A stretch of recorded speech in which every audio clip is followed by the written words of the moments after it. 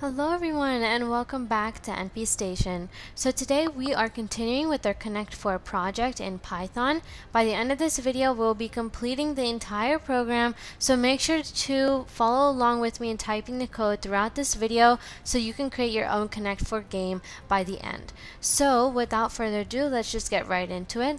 If you haven't watched the previous two videos, make sure to do so you can understand each line of code that we have written, or if you want you can go ahead and use my GitHub link in the description where I have the code for the project, so you can copy and paste that. If you have any errors from the previous two parts of this project, then also check my GitHub code that is there in the description, so you can just compare your code with the GitHub. And if you do have any specific questions regarding the errors you're getting, then please do reach out to me in the comment section and I'll try and answer them as best as I can. So let's just go ahead and continue on with the project. So far what we've done is we've created our game board and the design for it. We have also used our print game board function, and we've basically just set up how it's going to look like. We've used this modify array function as well. We've created a check for winner function, which sees if there's any chip, either the red or the blue, is on the game board like 4 in a row. So if there is, and if it sees that, then it'll basically say who the winner is, and it'll end the game as well. We're checking for the vertical spaces, the diagonals, just to see if there's 4 in a row of the same colored chip. So that's what all of these loops are doing.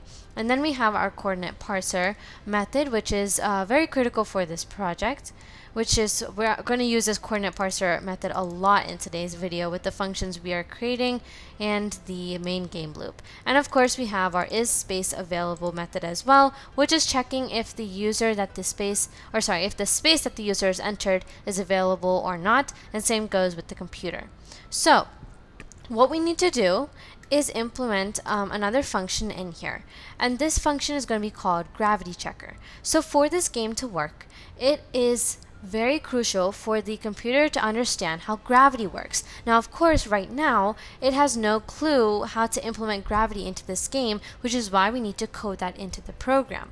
So for Connect 4 to work, you choose a space on the game board, and it needs to make sure that that chip that you're placing goes to the bottommost available space. So let's say you choose a space that is in the middle of the game board, like C3, right? If you choose that space and there is a space available beneath that, then the computer needs to return back saying that is not a valid space that you can enter, right? So it's going to use this isSpaceAvailable method and this gravity checker method that we're about to create. So the gravity is very important for us to implement into this game for this program to work. So let's go ahead and create that method right now. So we'll say gravity checker, and in here we are going to use our intended coordinate as a parameter. So what we need to first start off by doing is we want to check or calculate the space below.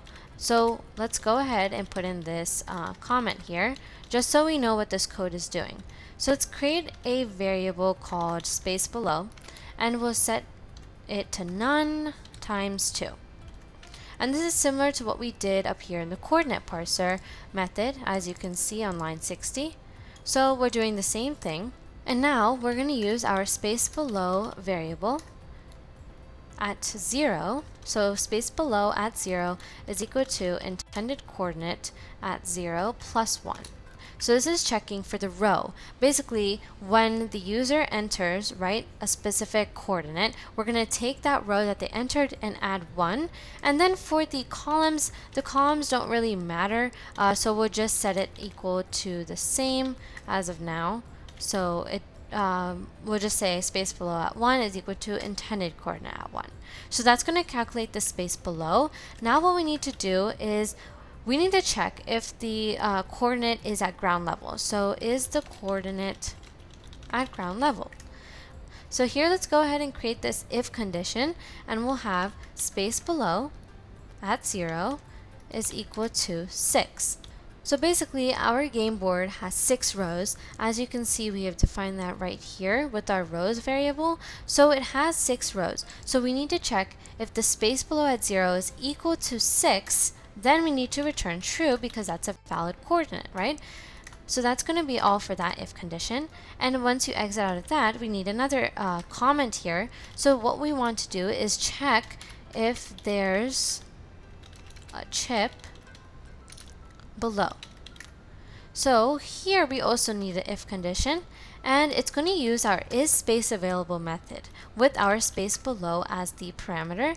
And if this, it's going to check if it's equal to false, and if it is, it'll return true. Now the reason that this is false and not true is because of the way we've coded our is a space available method. So basically, if the space is available, it's going to return false, which is why we're checking if it equals to false, then we would have to return true. Alright, so now let's exit out of that, and we're just going to return false outside of those if conditions. Okay, so now that is actually all for our gravity checker method. So hopefully this method will help us implement the idea of gravity into this game so the Connect4 project will work as we want it to. Now, before we had ended by putting in this turn counter variable, I want to put in another variable here called leave loop, and we'll just set this equal to false because we need to use this later on. So now that we're done with this gravity checker, our final step is to code the main game loop. So this is like the fun part. We've coded all of our functions and methods and these loops, right? So now we just need to implement those methods into the main game loop. So let's go ahead and start off by creating our while loop. And in here, we'll use that leave loop variable we just created and check if it, we'll basically set it equal to false. So while leave loop is equal to false, we'll implement this if condition, and we'll use our turn counter variable. So basically, if turn counter divided by, or you can say mod 2 is equal to 0, then this means, so you can see here turn counter, we're setting it equal to 0. So if our turn counter mod 2 is equal to 0, that just means it's the user's turn, so our turn. So what we want to do is call our print game board method that we had before, which would just print that game board onto our console window. Alright, so now we need another if condition, or sorry, while loop. So while true, and then we'll have our space picked variable. Here we're just going to have this input, so this is what's going to be printed to the user. Make sure to put \n so it looks neat and printed on the next line. We'll just say choose a space. So this is what the user is going to be prompted to do as soon as they click their run button. And that's where they're going to enter the coordinate that they want to put their chip in. So now we'll use a coordinate variable. And this will be equal to our coordinate parser at space picked. Just like that. And now what we actually want to use is a try except loop. So go ahead and put in this try keyword right there. And what we want to do here is check if the space is available. Now that might sound repeated to you as I've said it before because we have this function in our gravity checker. So we've already basically implemented how we need to check if the space is available. So we'll use those methods here and in the if condition. So we'll say if space is available, right? We'll use our coordinate, not parser, coordinate, and our gravity checker method as well with our coordinate that the user has entered in.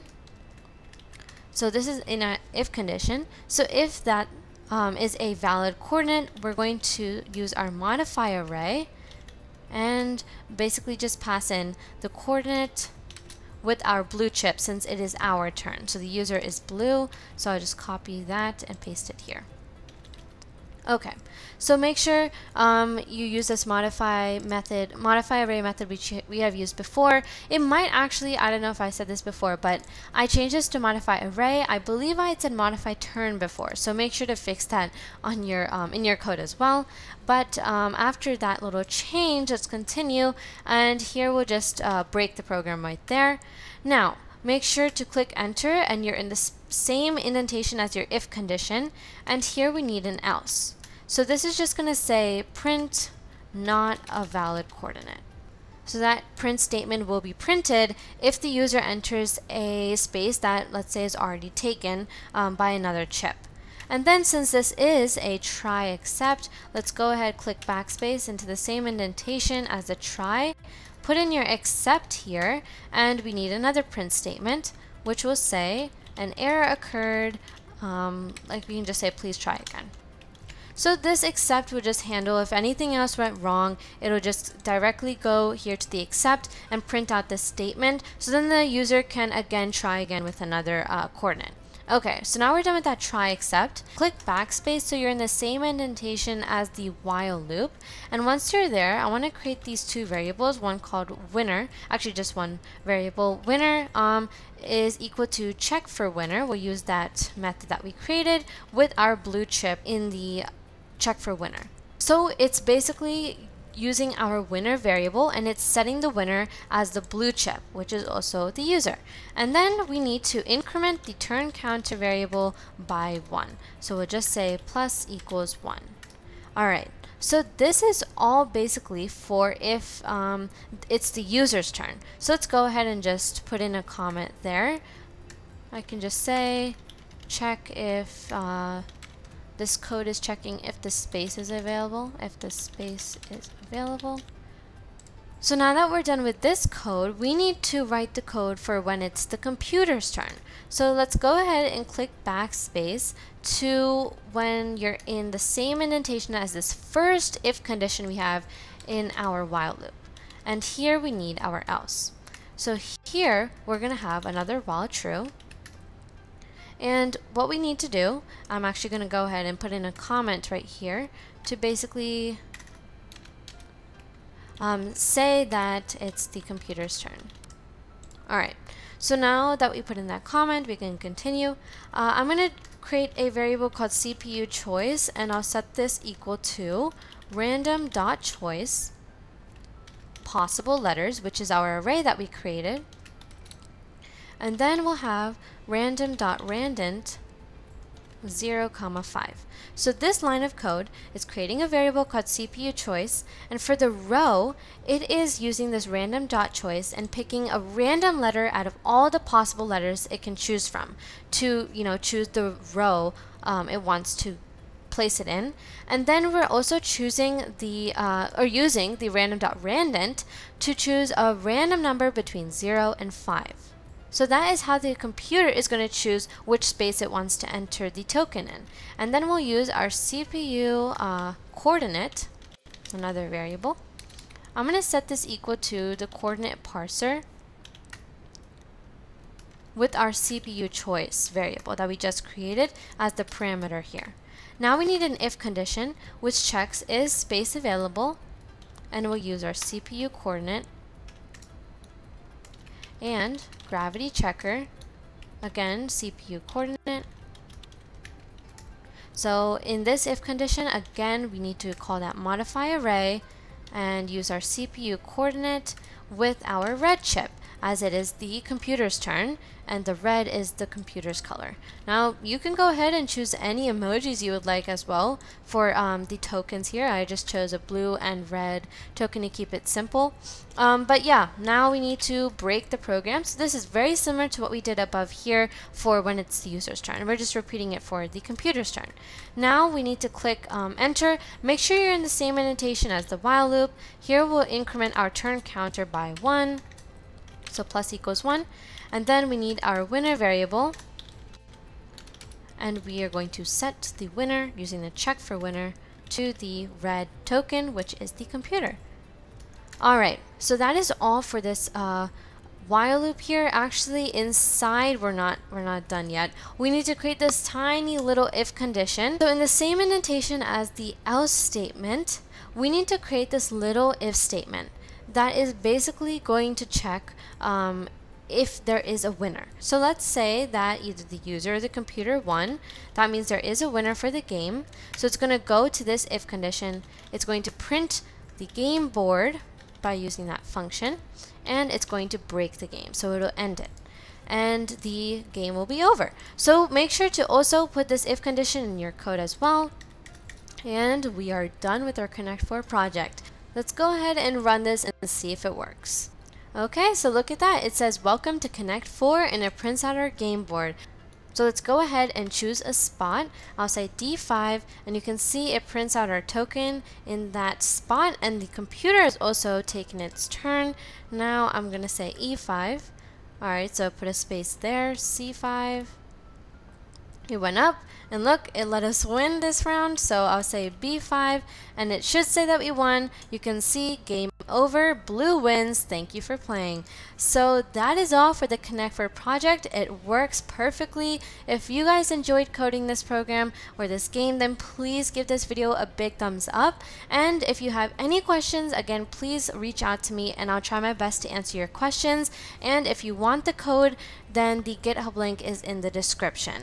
But make sure to share this video with your family and friends so they can create a Connect 4 project as well. But that is all for today's video. Keep reading, keep coding, and stay safe.